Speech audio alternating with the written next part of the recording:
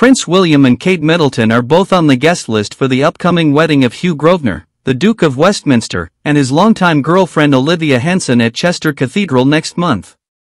Prince William has been confirmed to serve as an usher at the event, sparking interest and speculation regarding Kate Middleton's attendance.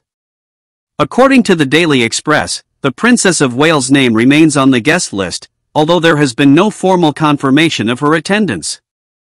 A source indicated that there has been no official decline from Kate, suggesting that informal conversations might have taken place. William and Kate are both on the guest list and there has been no declining her invitation. But that might be because they have spoken informally, the source stated, adding that a lot is still up in the air with the Wales family. Kate Middleton has been absent from the public eye since the beginning of the year due to a series of health scares. In March, she publicly disclosed that she is undergoing preventative chemotherapy for an undisclosed form of cancer. This ongoing treatment has raised questions about her ability to attend public events, including the Duke of Westminster's wedding.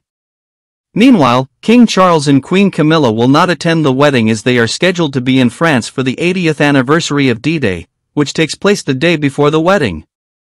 Additionally, Prince Harry and Meghan Markle are unlikely to attend the nuptials, as they are expected to remain in the US with their children, avoiding potential awkward encounters with other members of the royal family.